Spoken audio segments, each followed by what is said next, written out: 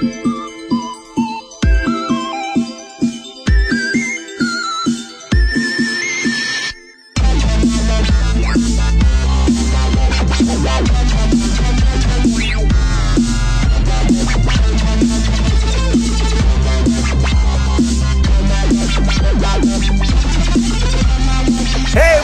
name is SlyFoxHound, and welcome to Katawa Shoujo.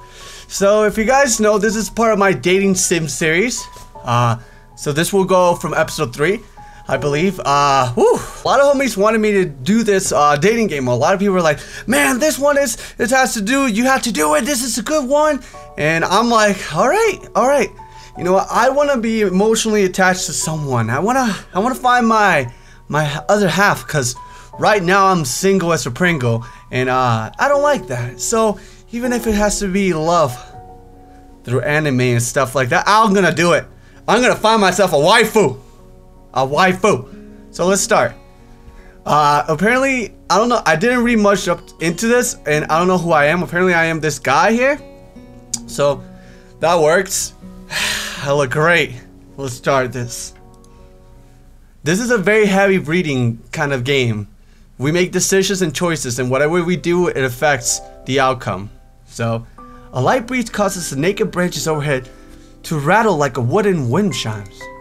This is a popular retreat for couples in the summer, even though it's winter as fuck. The deciduous trees provide a beautiful green canopy, far out of sight of teachers and fellow students. But now in late winter, it feels like I'm standing under a pile of kindling. I breathe into my cupped hands and rub them together furiously to prevent from numbing in this cold. Hasao, I'm assuming that's who I am. Just how long am I expected to wait out here anyways? I'm sure the note said at 4 p.m. And yes, the note slipped between the pages of my map book while I wasn't looking. As far as cliches go, I'm more fan of a letter in the locker, but at least this way shows a bit of initiative. As I ponder the meaning of the note, the snowfall gradually thickens. It's getting heavy in this bitch, and I don't have a jacket. The snowflakes silently falling from the white painted sky are the only signs of the passing in this stagnant world. The world descends upon frozen forest makes it seem like it has slowed to a crawl. The rustling of dry snow underfoot startles me. To roast my quiet mood, someone is approaching me from behind. Oh, surprise butt sex. Hasa? You came? A hesitating, barely audible question. However, I recognize the owner of that dainty voice instantly. I probably know this person. I feel my heart skip a beat. Okay, well apparently I'm very eager to meet this person. It's the voice I listen to hundreds of times, but never is more than an eavesdropper to a conversation. I turn to face this voice, the voice of my dreams. My heart begins to race. Oh, it's a female! And I got a little note, what the hell? Iwanako, I got a note telling me to wait here. It was yours? Damn it, I spent all afternoon trying to come up with a good line. That was the... So what happens when you're under pressure? You kind of like, you say the first thing that comes into mind, you're like, God damn it, that's not what I wanted. Pathetic. And I'll go, yes, I asked her friends to give you that note. I'm so glad you got it. She likes me, yay! A shy, joyful smile that makes me so tense I couldn't move a single muscle even if I tried. Jesus Christ, I must really like this girl. Holy shit.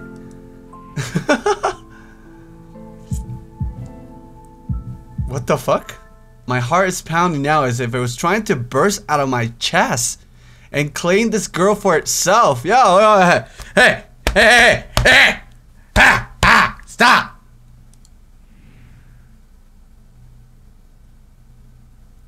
So, here we are, out in the cold.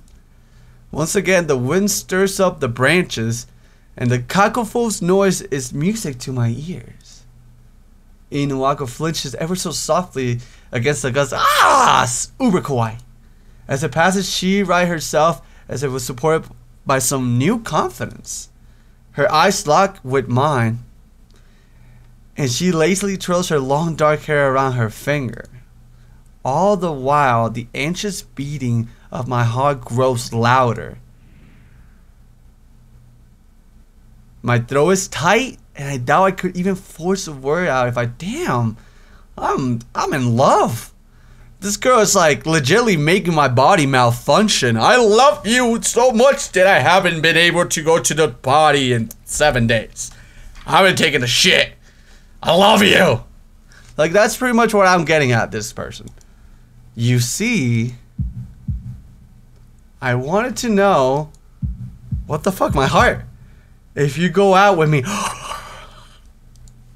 I stand there motionlessly, save for my heart, for my pounding heart.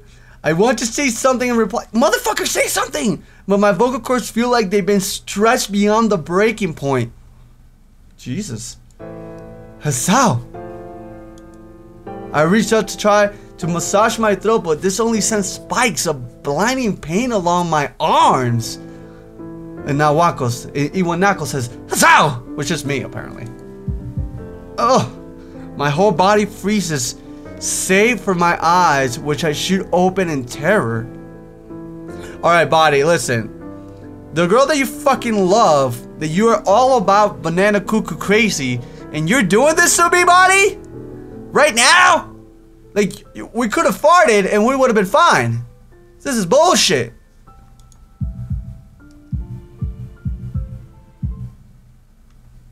Hasao! The beating in my chest suddenly stops and I go weak at the knees. Ha! Jesus Christ, I'm falling over failure with this girl. The world around me, the canopy, the bare branches, the dull winter sky, and the walker running towards me, all these fade to black. Oh, I passed out. Are you serious? The last thing I remember before slipping away to the sounds of the walker screaming for help and the incessant clatter of the branches above. What? Then it was... Oh. Oh.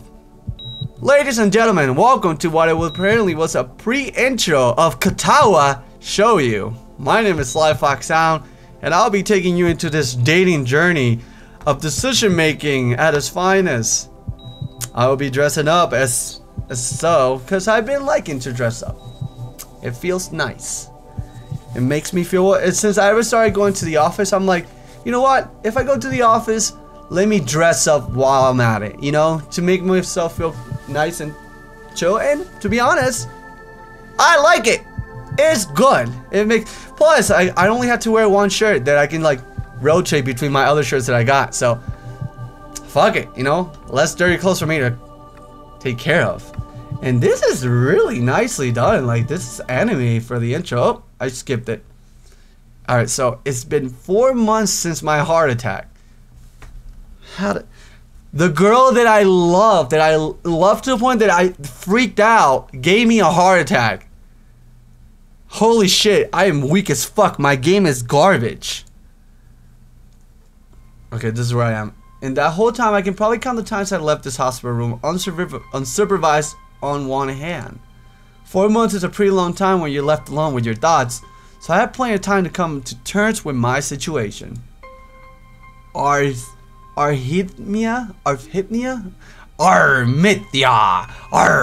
I got a pirate disease. A strange word, a foreign, alien one. One that you don't want to be in the same room with. Let's see what this is. A rare condition, it causes the heart to act erratically and occasionally beat way too fast. It can be fatal. Apparently, I had it for a long time. They said it was a miracle that I was able to go on so long without anything happening. Is that really a miracle? I guess it was supposed to make me feel better, more appreciative of life, you know? It really didn't do anything to cheer me up. My parents, I think, were hit harder by the news than I was. They practically had 2 hemorrhage apiece. Oh god. I had already had a full day by then to digest everything. To them, it was all fresh. They were even willing to sell our house in order to pay for a cure. Damn, those are really committed parents.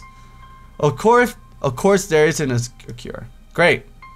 Because of the late discovery of this condition, I had to stay at the hospital to recuperate from the treatments.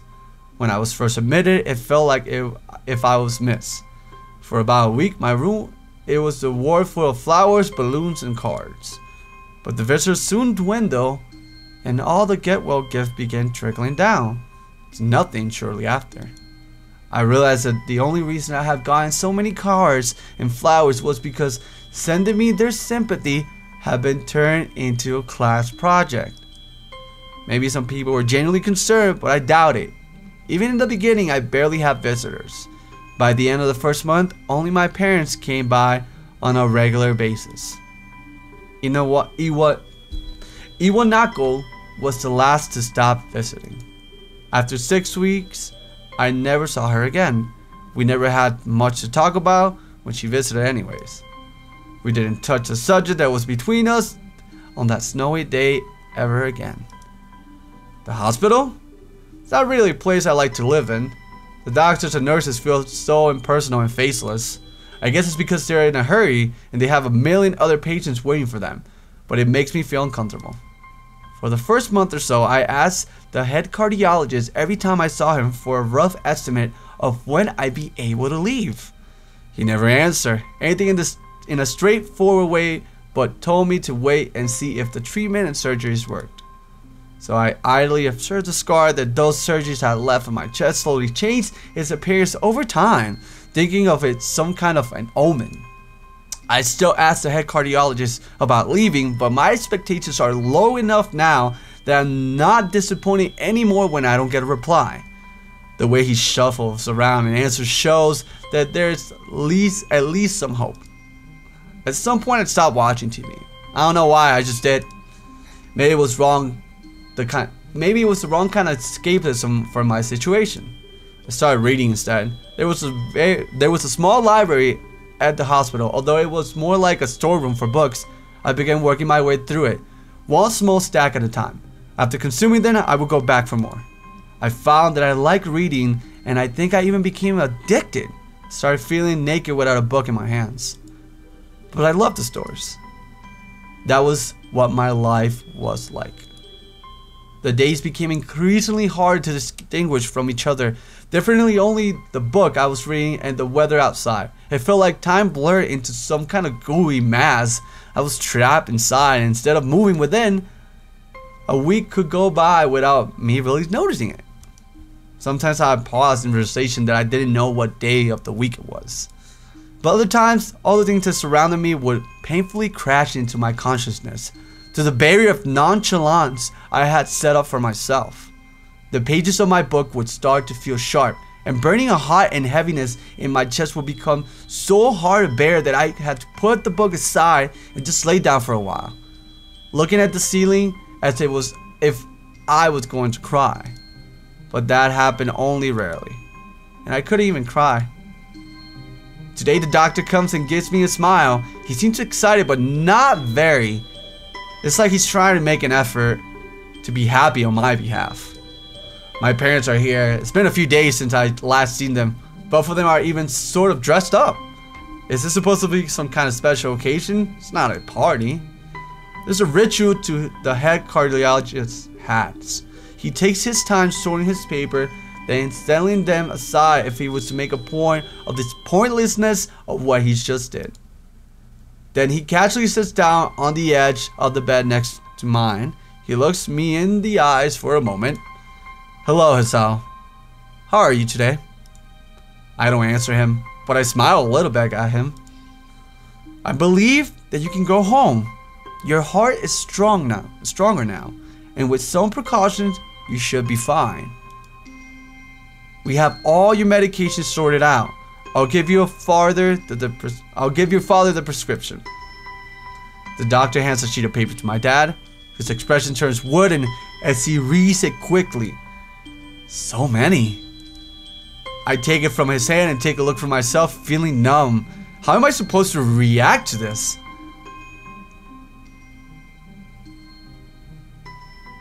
Oh Jesus, look at all this crap. The absurdly long list of medications staring back at me from the paper seems insurmountable. I can't even say that word. Insurmountable. They all blend together in a sea of letters. This is insane.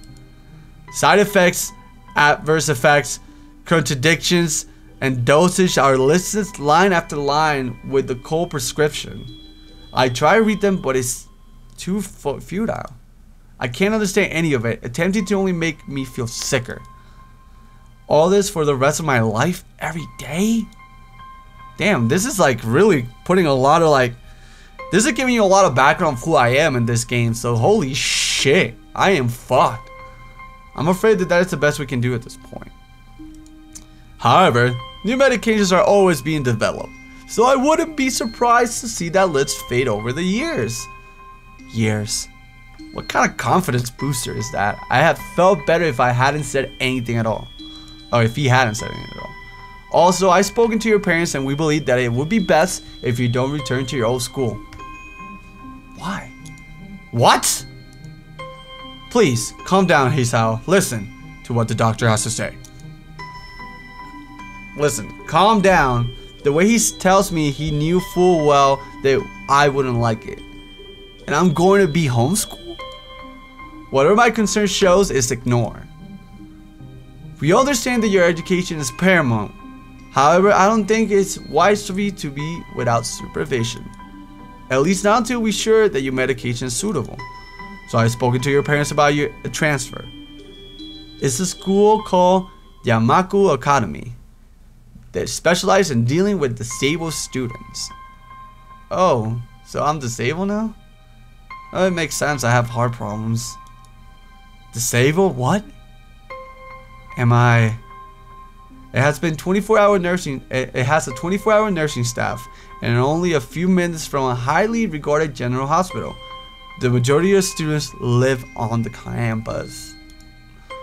Think of it as a boarding school of sorts. It's designed to give students a degree of independence while keeping help nearby. Independence? It's a school for disabled kids. The child is... God, is that fact? If it was really that free, there wouldn't be a 24-hour nursing staff, and you wouldn't make a hospital being nearby a selling point. Of course, that's only if you want to go. But your mother and I are really able to homeschool you. Aren't able to homeschool you.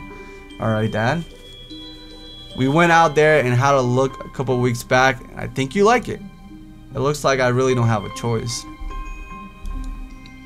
Compared to other heart problems, people with your condition usually tend to live long lives. You'll need a job one day, and this is a good opportunity to continue your education. This isn't an opportunity. Don't call it an opportunity. Don't call it a goddamn opportunity. Seriously, don't. Well, you should be excited at the chance to go back to school. And I remember you wanted to return to school, or while it's not the same one.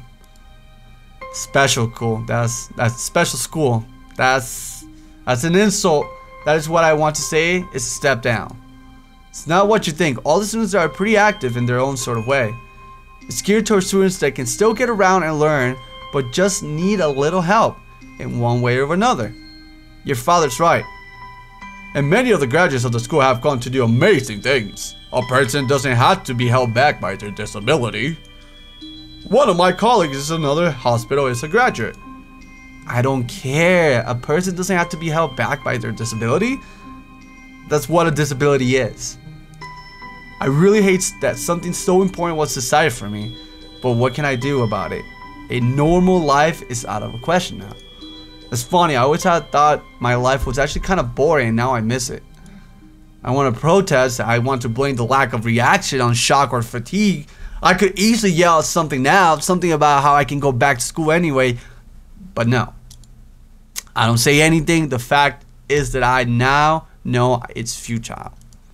I look around the room feeling very tired of all this. The hospital, doctors, my condition, everything. I don't see anything that would make me feel any different. There's really isn't a choice. There really isn't a choice, but I know this. But the thought of going to a disabled school, why are those even like? As much as I try to put a positive spin on this, it's very difficult. But let me try. A clean slate isn't a bad thing. That's all I can think to get me through this. At least I still have something, even if it is a special school. It's a fresh start. And my life isn't over. It would be a mistake to resign myself to thinking that. At the very least, I'll try to see what my new life will look like. Finally, we can get out of this hospital. Yeah, that's me. With my heart. Act 1, life expectancy.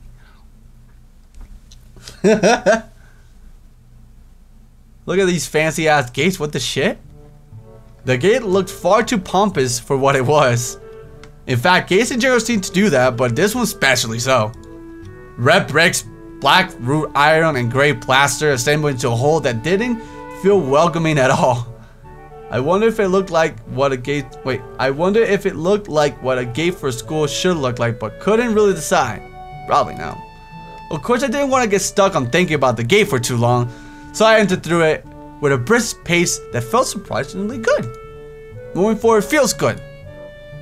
So I walked towards the main building of Yamaku Academy with this brisk pace. I'm alone as my parents are taking my stuff to the dorms, and there was supposed to be someone waiting for me. So the grounds are incredibly lush, filled with green. It doesn't feel like kind of grounds like school would have, more like a park with clean walkway going past trees and the smell of fresh cut grass and all that park-like things. Words like clean and hygienic popped into my mind. It made me shudder. I shake them off, stay open-minded. It's your new life, you have to take it as it comes. That's what I tell myself. A few big buildings loom behind the leafy canopies, too big and too many for just a school. Everything seems off, it's different from what I thought I knew about schools. It's an uncanny valley, even though I was told that this is my new school. In the back of my head, it doesn't feel like one. I wonder if the feeling is real or caused by my expectations of a school for the disabled. Speaking of that, I don't see anyone else here. It's kind of eerie. It makes me wish there was somebody here I could anchor myself to something tangible instead of having this feeling that I stepped into another dimension. The trees hum with the wind and the green hues flashing all around me catch my attention. It makes me think about hospitals again. How they say that the operating rooms are painted green because green is a calming color. So why am I feeling so anxious despite all this greenery? Only after I sit in front of the haughty main building, I surprised myself by realizing why the gates bother me. It was the last chance I had to turn back, even if I have no life I could return to. But still, after entering, there was absolutely no way I could go back anymore. Feeling nervous, and with this realization set in my head, I opened the front door. Oh, look at this place. This place looks fucking amazing.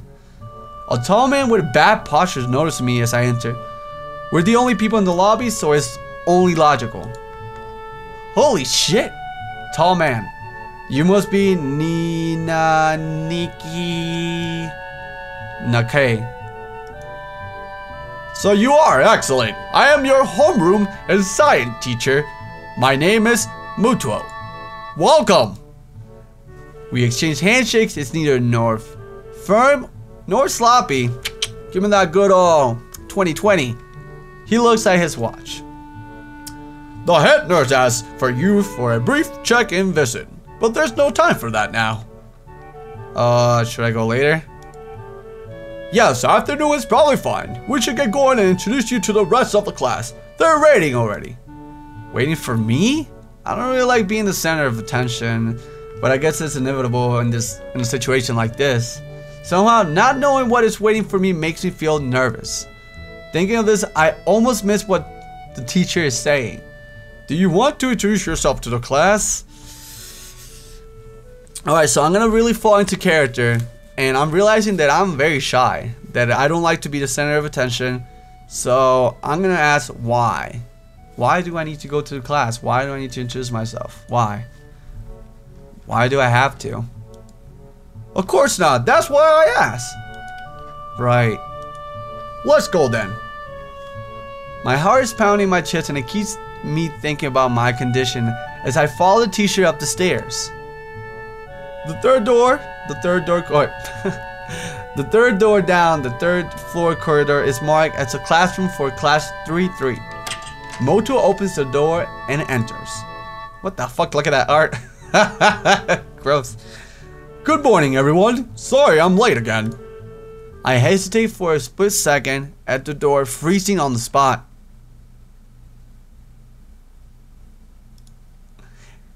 Get a grip. This is a big step. I know that. But there isn't any point to worrying so much about it. At least not this soon. Holy hell, look at all the kawaii looking people. I follow the teacher into the classroom and I look around partially so I won't have to meet the curious gaze of my new classmates.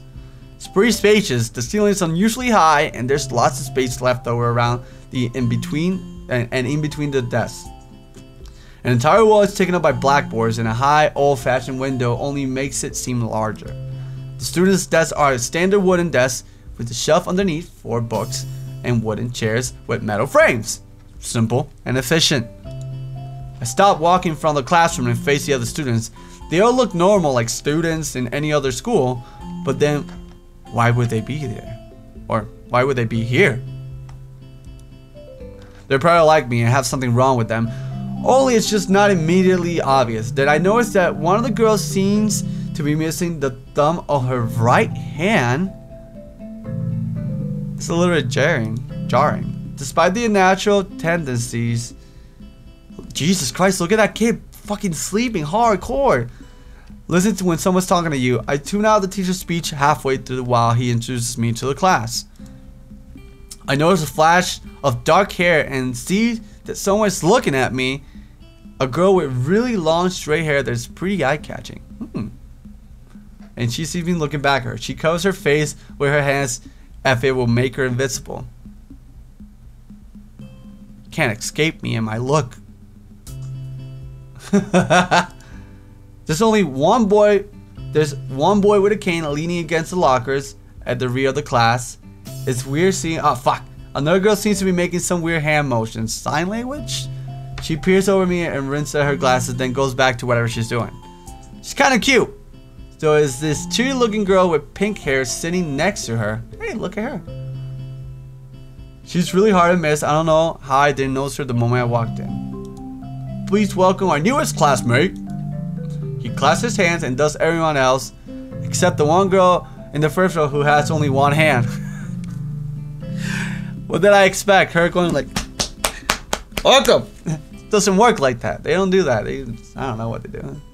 I cringed a little but hide it by bowing in thanks for his applause I did not deserve. Thank you. Thank you. Thank you.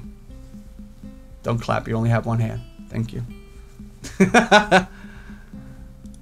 Okay. After the applause, there's a brief silence and nobody seems wants to be responsible for breaking. The teacher soon realized that he should probably say something. He opens up with some intelligible noises, shuts up, as he loses his momentum, and then starts introducing me. Nobody seems to be interested. Maybe I should say yes to the self-introduction thing. Probably realizing he doesn't know anything about me, he just ended up saying my name wrong again and asked me to write it on the blackboard. I do that, I turn back, face the class, feeling awkward. I listen to the teacher as he drones about getting along while letting my gaze sweep across the classroom. Everybody seems to be listening to him intently, and when he's done, they clap their hands again, which feels like a weird thing to do. The first row girl claps on this round with her one hand against her other wrist. Oh, and ends in a bandage stump. It makes me feel a little bad. Yeah, it does. We're going to be doing some group work today, so that'll give you a chance to talk to everyone. Is that okay with you? Yeah, it's fine with me. That's good. You can work with Hakamichi. She's the class representative.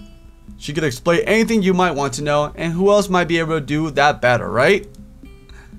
How could I know? I don't know.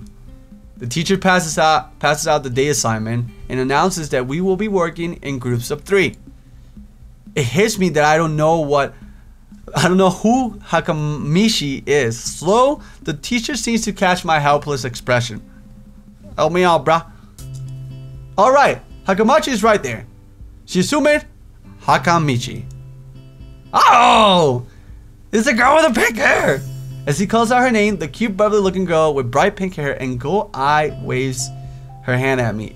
I take my seat next to her by the window. Hey, I guess you are Hakamishi, right? Nice to meet you. Hey, thank you so much for watching. If you guys really enjoyed the video, make sure you leave a like. It shows your support. And if you guys want to watch more videos like this, then subscribe so you never miss a video. Woo!